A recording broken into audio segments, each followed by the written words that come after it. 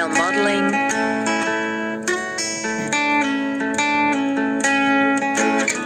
Tactile modeling means an exhibition of a motor skill presented tactily.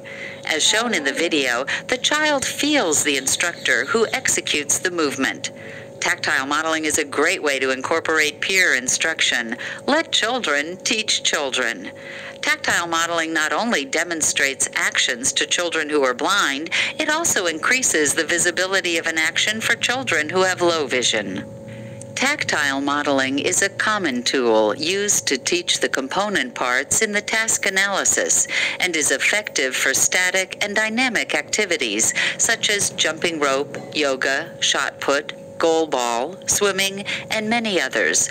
While using task analysis, have the child touch the model during each part. Coactive movement.